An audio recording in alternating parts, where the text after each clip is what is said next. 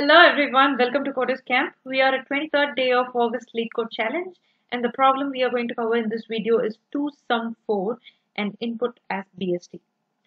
So this is another binary tree problem where we have to return true or false if we can have two values which sums up to k. So let's understand this problem with an example. So here is a given example given in the problem statement where the input is a binary tree and the k is 9. So we have to find any two elements or nodes whose value sums up to 9. If that is the case, then we have to return true. If not, we have to return false.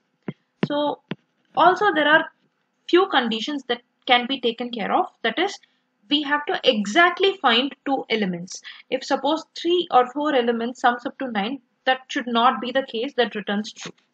It is a false case. Also, if there is one single element whose value is 9, and if we find such element that we don't need one more element to add up the sum, that also is a false case. Only if two elements sums up to k, that is the true case.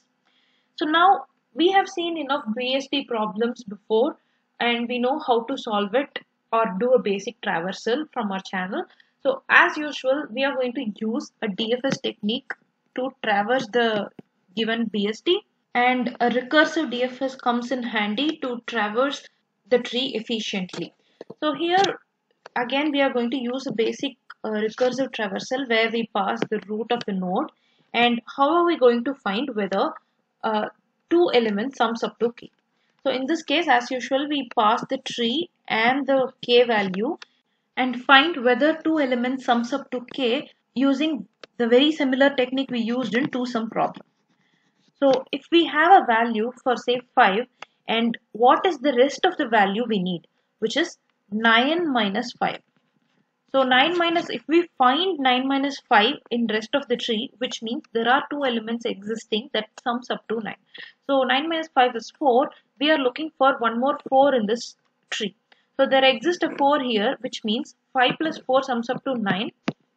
And that actually 5 and 4 sums up to give us k. So this is what we have used in two sum problem. We are again going to implement the same technique here. Once we find a node for say 5 as the root node value, then we are going to look for k minus 5. So once we find k minus 5 in rest of the tree, which means we have found our pair that sums up to k, then we are going to return true. So how are we going to find the next value that is required, that is the k minus current root value? So once we are at a particular root node and we have to find the other node, we don't have to perform again a traversal for each and every node. Instead, we are going to maintain a data structure that stores every value we have already visited. In this case, we are going to use or get the help of a set, which is going to store the values of each node once we traverse it. So first node is going to be 5. So it is going to look for 5 minus 9. Sorry, 9 minus 5. 4 is not already there in the set, which means we did not come across a 4 yet. So next node is going to be 3. So 9 minus 3 is 6. 6 is also not yet in the set. Then the next value is 2. 9 minus 2 is 7. 7 is also not there in the set. So the next it is going to traverse is 4. So it is going to check whether 9 minus 4 is present in the set already. Yes, 9 minus 4 is 5, which is already present in the set, which means it has its corresponding pair that sums up to 9. So in this stage itself, our algorithm returns true, and that is going to be our output. So hope you're understanding this solution. It is going to perform a basic BFS, and the code is also going to do a basic BFS along with a passed value, that is our set, which we use to store the values of traversed nodes. So since this is a simple DFS problem, it is going to take big O of n time complexity and space complexity. So let's go to the code now. So as I said, we are going to get the help of a hash set to store the values. And we are going to simply call a DFS that pass the root of the binary tree and the set and the k value. So now let's spend some time in writing our DFS method. So first, as usual, let's call the DFS to traverse the tree, both left and right subtrees.